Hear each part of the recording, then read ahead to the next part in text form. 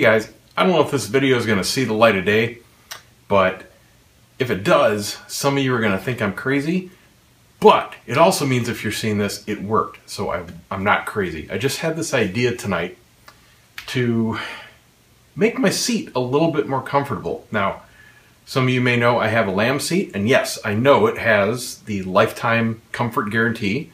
I can at any time send it back for any kind of changes to it. But a big drawback to that is at least one-way shipping. I don't know if he covers shipping back when you do that. I know he covers shipping back when you buy a seat, but I don't know about the adjustments. Anyway, that's not the big issue. The big issue is the downtime. The guy is slammed, okay? Really great seats and really popular seats, and I do not want to give up riding time. So, if I can try to fix any kind of issue myself, I'm definitely going to take that first option. Now, again, those of you that have watched my videos know that the only issue that I have, and it's only after several hours of riding, all day riding, hundreds of miles, I will start to feel a little pressure point right on my tailbone. Just a little spot. That's it. It's not a big deal. I just have to, you know, shift my butt around a little bit, and then it's okay. But that's it. Not a big deal. If you also watched my video a few days ago, where Christopher Nix came by, and he had on a Russell Day-Long seat. He was doing the big iron butt ride, so, you know, he needed ultimate comfort, and he was riding a Corbin seat from Alabama all the way down to Miami. It killed him, absolutely killed him. He could not continue with it. Luckily, he hooked up with a buddy and got a Russell Day-Long seat on it, and that cured the rest of his seat problems, at least. So I got a chance to try that out while he was here, and immediately, and he also tried my lamb, we noticed the exact same thing, okay, as far as that issue goes. The Russell Day-Long has some more padding right there on the tailbone. It has like a big fluffy quilted padding. I mean, you can tell it's a good ½ inch at least more padding right in that spot. The other difference is the lamb, like most other aftermarket seats, is based on the stock seat pan, this plastic base plate. Everything else is built on top of it. So when you send in your stock seats or you buy the other custom seats, what they've done is they take the stock cover off, they take off the stock foam, and then they just build up from there. But everything is based on this shape. The problem is, where I'm feeling it, is with the stock seat pan, not specifically the way the seat's made or anything like that. Let me show you. Okay, don't worry about this right now. I'll explain that in a bit. But here we've got the stock seat pan, and this is a nice slope. Here, I'll turn it so you can see what I'm talking about. So the area I feel is right here. Right here. This is right where my tailbone is. The passenger seat comes to about here. This is the edge of the stock seat pan, and this is where it's running over the edge. This is curved down just a little bit, and then right here, just in the middle, I mean just a couple square inches. That's it. When I sit down, that's after several hours I start to feel. Well, if you look on the other side, what it's contacting is where the stock seat pan flattens out. Right here. This line here is where this is sloping up, and then it goes flat for the remainder. And it's right on this edge where the two are meeting. It's curved coming down on the top and up on the bottom. So that point is very thin as far as how much padding is up there. Right in here. So here was my thought. Alright, add foam. First thing I tried was a piece of camping pad that I had that probably would have worked very well. It's a double density foam. This is like a soft egg crate, and then this is denser. Yeah, this is what you sleep on. It's up there, a big roll. That's what I use for camping. Well, the problem with that was access. I couldn't get it inside. You can't see it right now, but if you flip your stock seat over, or probably your aftermarket seat, you'll see an access hole, a little rectangle. I mean, real little. I can barely get my pinky in it, and you can see through to the foam, just like this one here and this one here. It's for ventilation and any kind of water drainage and that kind of thing. There's only one up here on the side. It's right underneath the bracket here. So I couldn't shove it in there. I could, you know, barely squish it and get it in, but I had no way of sliding it over a couple inches, or, you know, there was no way it was going to expand out and get nice and comfy.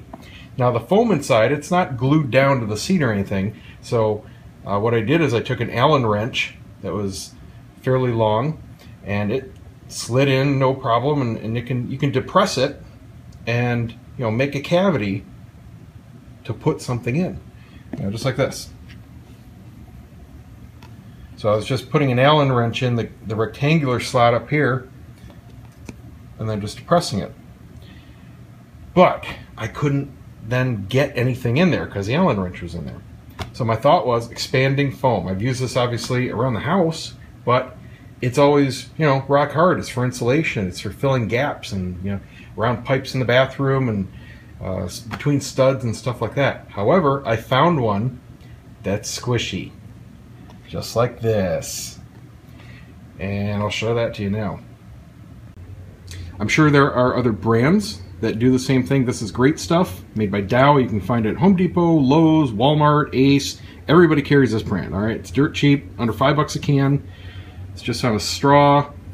It's an aerosol can. It's a one-time use, so you got about 2 hours to use it, and then this is completely clogged up. I didn't have anything else to use it on, so, well, pretty much a waste of this can. But it comes out, let me spray it for you here, hold on.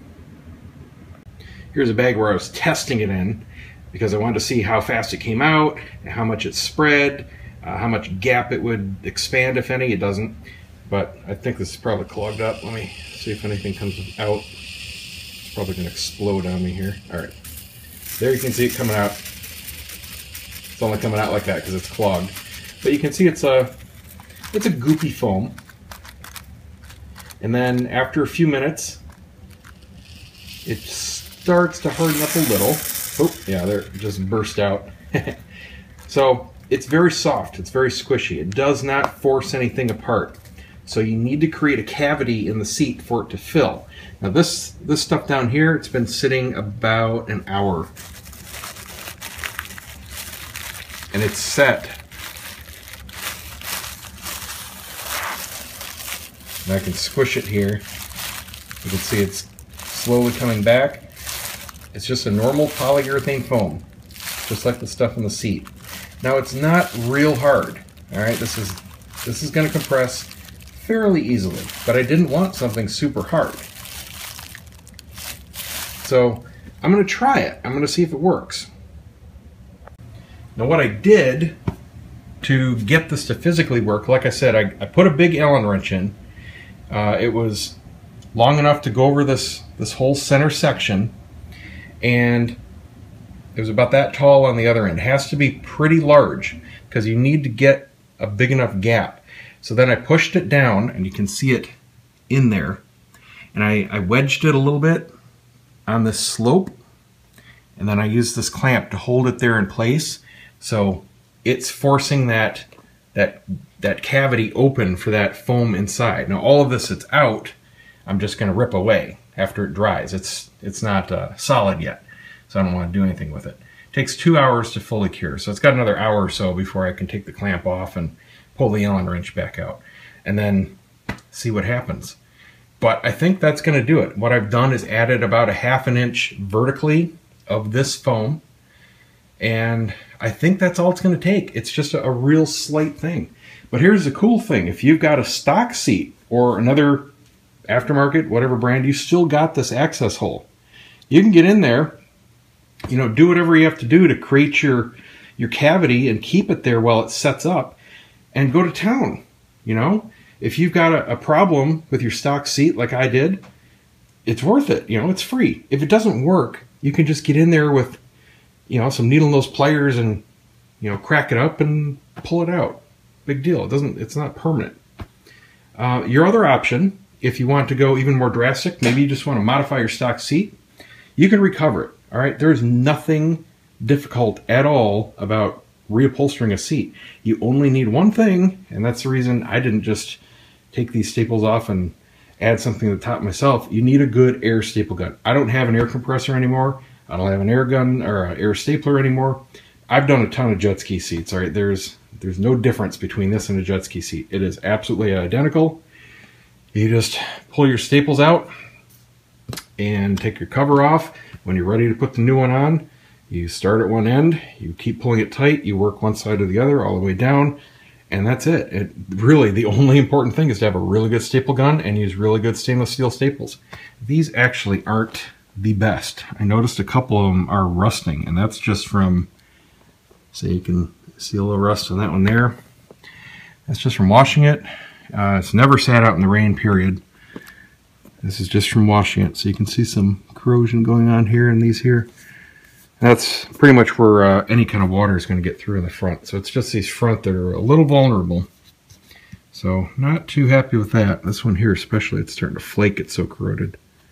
So he could use some better staples, that's for sure. But, you know, like I said, easy enough to do. Don't bother with the handheld ones. They do not have anywhere near the pressure needed to go through this plastic. This is extremely dense plastic. You need an air staple gun, period.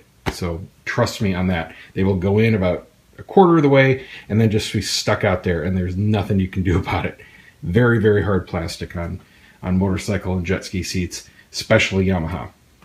So just a tip there for you. But, I mean, you could very easily take your stock cover off, spray down a big thick coating of this foam. I mean, do it a couple inches thick, and then wait 2 to 3 hours for it to cure. I would probably go 3 to 4 if you do it really, really thick, and sculpt it yourself. And that's going to give you a nice extra sponge. I mean, on top of the stock foam. That would probably work really well. Now, you might have a little tough time stretching your cover back, but the stock Yamaha cover has some more flappage, so it's a possibility. Or you can just get an aftermarket cover, get some aftermarket vinyl, do it yourself. Anyway, just a thought. Like I said, if this works, I'm not going to post this video for, I don't know, a week. Depends on how much I ride. I need to get a lot of seat time on it, see if it works, see if I notice a difference. If it's positive, you're going to see this video. So that's it. Thanks for watching, guys. Just my crazy late night idea. It's like 4 in the morning. See ya. Okay, well, continuing on from my previous video, which I'm really hoping I saved. I think I put them in a folder in my documents on the computer, but if not, I'll have to re-record some.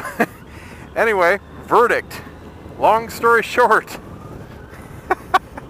I can't believe this worked. That little irritation is gone, pure and simple.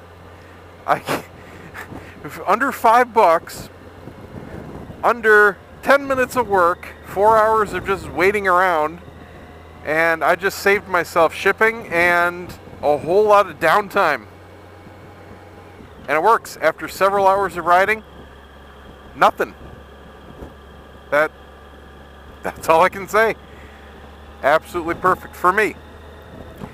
Now, whether or not you're having a similar issue, or you want to do something more radical, hey, hope this video helps you out.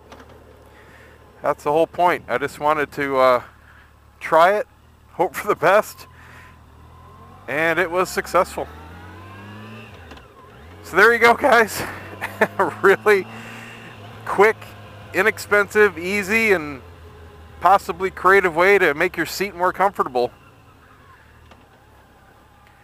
Thanks for watching. I'm going to get some gas here. Don't forget to subscribe. Check out the website, TwoWheelObsession.com. Give me a thumbs up, and we'll see you next time.